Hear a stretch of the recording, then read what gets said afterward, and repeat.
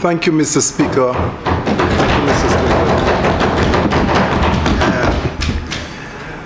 Mr. Speaker, I'm pleased to support the motion that is before this House, the borrowing of this very important amount for the completion of the St. Jude Hospital and the restoration of the George Odlum Stadium. But Mr. Speaker, I just want to establish the context in which I will make my brief contribution. Mr. Speaker, the 9th of September was the date of the fire. And the 9th of September happens to be Josima's, my son's, birthday. So there is a connection for me personally when I speak of the 9th of September. And while I was in Martinique on the weekend seeing about my health on the 9th of September, while grieving my son, I realized that we were also reflecting on that great day on that sad day, when we lost a very important facility in the south of the island. Mr. Speaker, there's another reason why I rise to speak on this issue. Mr. Speaker, there are many subjects or themes that go through this parliament. There are legal themes, of course, a lot of the discussion surrounding the debate in parliament, and I'm not a lawyer. There are economic themes. I'm not a student of economy. I pride and I love the area of social development, but I've studied at both the first level of a degree and master's level as a quantity surveyor. And whether it was, and one of the things, Mr. Speaker, that always, challenged me is that I was trained by a West African in Jamaica, a quantity surveyor at the highest level, who said that when you are preparing a payment certificate, if it is for your enemy, forget your emotions and prepare a payment certificate as accurate as it should be. And Mr. Bochi, my then lecturer at CAST, then the University of Technology, really impacted my life, my professional life, in dealing with the issues of construction. Mr. Speaker, when we won the election, and even before we won the election, while being in opposition, I was the leader of the opposition representing the Prime Minister then, I continued asking the question in the Senate, I continued asking the question to the then government on the reports associated with St. Jude, because clearly for me as a professional, there was something missing in the discussion. Mr. Speaker, for anybody who is a professional, it would have been obvious, it would have been as daylight. What was wrong about St. Jude? Mr. Speaker, any serious government, any government who is up to the game, would not embark on this continued project as complicated as a hospital after they have assumed office. To do the following: demobilize an established contractor, to get rid and store materials that you no longer have in use that has been paid for, to lose supply arrangements where suppliers are now gone adrift, you don't even know where they were, fire the managers of the project, you lose institutional memory. To do all of that, why would you do this? Even when in private contract where a contractor is building a home and there are issues, they go through arbitration to resolve the issues, than to abandon totally the procurement arrangement that has been put in place to supply a particular project. Mr. Speaker, millions of dollars are at stake. And of course, the Minister of Finance gave an account where somebody had to tell him, "Sir, I am holding $1.8 million for you." And had the person not made that statement, he would know nothing about it. And I ask myself, how many more persons like him have come forward to state that they are holding in trust? Because there were many deposits made on account, and there were many suppliers, subcontractor suppliers. who we probably know nothing of. Why would a government just get rid of the entire project management team with institutional memory and abort a project at this stage? Why? So, Mr. Speaker, I used the opportunity and I decided to go into details, and I paid attention over the years to some of the statements made by the then minister. Mr. Speaker, I can tell you that based on a little of what I've seen, of what I've heard, the former government had very little consideration for any procurement strategy. There was very little appreciation for a procurement approach to learn anything that they intended. They were operating in the dark. And somebody else was speaking to the government, and not anybody who had command of the program or what they wanted to give to St. Lucia. So, for example, Mr. Speaker, let's start by saying that you need a house because you're going to get married and you want to move in within 6 months. Of course, your procurement approach would have reflected that. You will probably go into an arrangement where the designer, you go into a bolt arrangement where you have a fast track arrangement. But why would you abort an ongoing project and decide to build a regular frame? I will call it a box, because the box is an appropriate term, and the first time I heard the box was at school. Because it is the cheapest form of arrangement when you're building a building, based on the fact that it is a regular frame.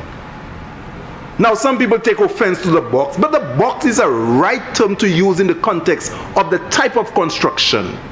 But in the more technical term, they would say a regular frame, meaning that it's rectangular. That's what it means. It is the fastest and should be the most economical form of construction. You can move fast. But Mr. Speaker, somebody said that they could land a hospital in St. Lucia within a short time frame. And the politicians, then the government, believed it. And they communicated it to the public. And Mr. Speaker, they failed. They were so convinced that they would have delivered a hospital within that time frame. They said, if they don't, please do not vote us back in. The public listen. To make such a statement, if you are not a professional, is because somebody convinced you that it can be delivered. Mr. Speaker, based on what I've studied, it is believed that the fastest form of construction is a regular frame of box. As a matter of fact, most of the claddings are already on the market. You can purchase them. And it is easy to retrofit. But Mr. Speaker, I can tell you, on that day I visited as a senator the St. Jude site. Everything was there to see as a major error. I asked the engineer on the site, but is it a single-story building? He said, no, it's a two-story. I said, how could it be a two-story? Because you cast the first floor, but there's no ground floor. Ah, he explained.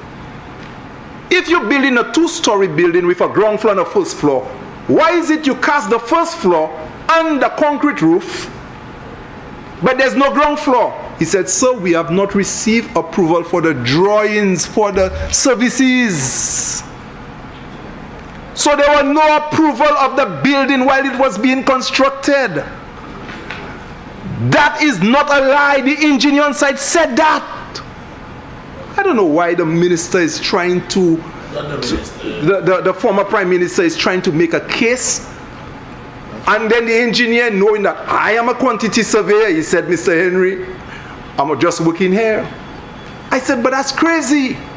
The mechanical drawings for the plumbing, for the electricals, for waste disposal, and when I discussed with him waste disposal, because one of the most challenging areas of a hospital is the disposal of waste. Waste from surgery, blood, the gouges, Where do you dispose of it? How do you get that into this special arrangement to get it down into those treatment plans? That was not considered when the first floor on the roof was built. They were at the ministry still working on the drawings.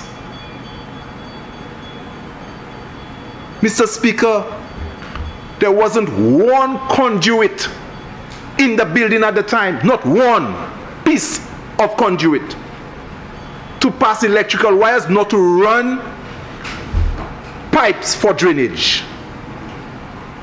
Somebody told the government then that, look here, you can build a hospital within that time frame. And they decided to embark on this. Mr. Speaker, the government that I'm part of, we do not subscribe to any of this. As a matter of fact, the Prime Minister, I'm a quantity surveyor. In the cabinet, I do not speak in the cabinet as a quantity surveyor. I speak as a parliamentarian. I speak as an officer in cabinet, and he subscribed himself to professionals outside to guide him. And I'm happy that the Prime Minister used professionals to advise on the way forward. I had my bias from day one. As a professional, I was influenced that we should not continue this regular frame structure. It will not see the daylight. It will not see the light of day. As a matter of fact, Mr. Speaker, when I entered the building, I laughed. Because it was the first time in my life I saw the quantity of drywall stored in any one place. Mr. Speaker, this place would have been the home of drywall. Because if you look at what you see on television, are aluminum frames to serve as the studs and to put drywall partition and to set up rooms throughout the entire hospital. That is what was there. But there was also a major problem I brought to the attention. He agreed with me. The concrete roof didn't have the membrane, and I'm happy you could see that the former Prime Minister was told something. The membrane might be asphalt. They usually put on a concrete roof, you put asphalt or what you call tar, you put some pebbles, and you put some membrane on top of it to be the roof. This is the most troubling thing in a tropical country. Up to now, we cannot resolve the waterfront buildings and leaks. When it's hot, the membrane melts below it. It melts the asphalt. And you have leaks and you cannot determine where the leaks are. Sometimes you have to rip off everything and do it over. The Ira Simmons school I worked on, up to now we have issues with it. There are so many buildings in the region with concrete roof we have not resolved. We believe that it's a safer way. We believe that we're preparing a platform for helicopter to land, but a major problem as it relates to leakages. Then I saw little holes on top of the roof. I asked him, what's that? He said, this is how we drain rainwater. I said, sir, these holes are too small. 2 leaves will block it off. He said, well, we need to have a certain strength of the roof to withstand when the helicopter lands. I said, but you have patients on below. This is not how lamina is designed. That was not approved by planning. I didn't join politics to do a TMT, but if I sit as a quantity surveyor in a cabinet room in Parliament and say nothing, I believe I would be doing a disservice to St. Lucians because they gave me a scholarship to go to school. Mr. Speaker, I believe today what you heard from the former Prime Minister is misleading. As a matter of fact, while in opposition, I asked for the report, the very report that was hidden for 5 years. 5 years. And the report that they invested $1 million into. I tried to hold my breath on it, but most times I ask, why did they pay for the report? When all I saw was the draft report. After 12 weeks, you're supposed to receive the final report and then pay. But why Did they pay for the draft report without receiving the final report after consultancy? I do not know if there is a final report. But if there is, up to now we have not seen the final report, because what we are making reference to is the draft report. But the draft report, when we came to the parliament as a senator to make a document of the House, again they resisted. Why then? But the report said something that's very interesting.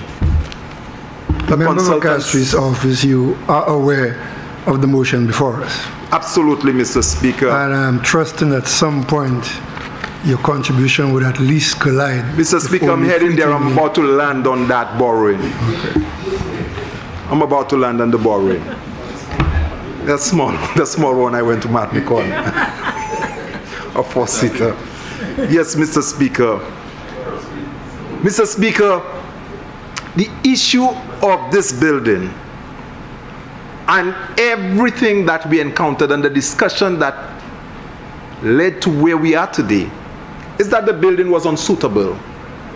The corridors were narrow. And they aborted this project. Wasted monies, and today this government must find the resources to complete it. But more importantly, Mr. Speaker, one would ask, where's the justification for the resources borrowing? One, of course, the Minister of Finance, of course, alluded to it, about the fact that we're getting some very encouraging terms of borrowing, 2%. 5 years grace. But Mr. Speaker, it's important, the 5 years grace, because most times when we speak of buildings, we speak of just the capital outlay to establish the building, but we do not speak of the life cost of the building, the life of the building. And when someone gives you 5 years grace, what it means that within that building that you've loaned for, you are owning that building for 5 years without paying a cent for it.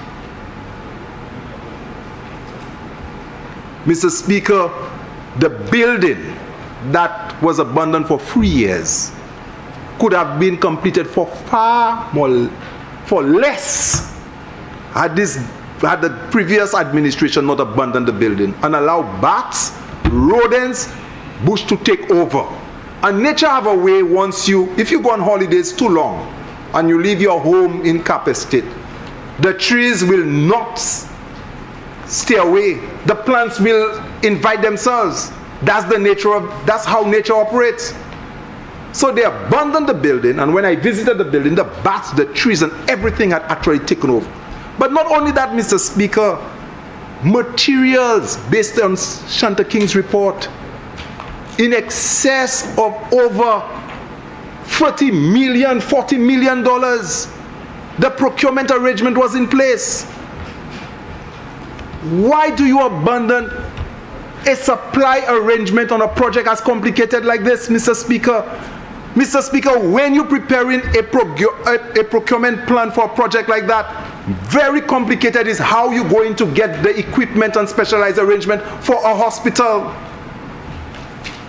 These things are not available at Johnson's & Johnson's. They're not available at the warehouses and business places in Castries.